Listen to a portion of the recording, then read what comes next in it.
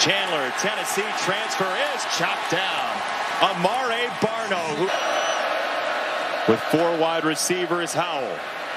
Nothing there again. He lost the football. We talk about the roommates. One side of the ball, they're stepping up. Well, he's got to.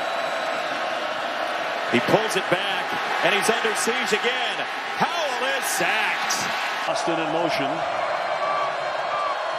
Going pressure again, and down he goes. And Joe Alt, who's playing left tackle, the true freshman, just isn't able to get enough on him. This is a heck of a move by Barno. Miles up here. They're going to toss it out to Smith. And he got shoved out of bounds. Bryce, the fake to Durant. Pressure coming. Ball loose. The edge mark. Yeah, big 6'6" Amare Barno. We talk about transfers in their margin. They're +2 today, so Duke doing a much better job of taking care of the ball.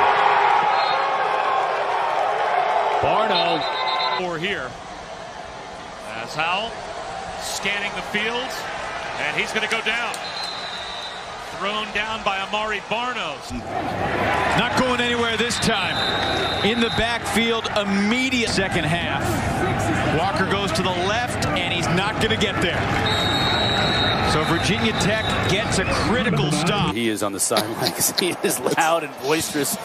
You will know where he is at all times, barking orders out to this team, and that was a much better. Really improve on the year, getting the ball thrown downfield. Keeps it again, and they chase him down. Right near lined up here. He collapses down, but look at the recovery speed. He's an outside linebacker. They move. Generate some momentum defensively. He said the 2 big plays were killer. They need to limit explosive plays these next 2 quarters. Armstrong eludes one man, but not a second man.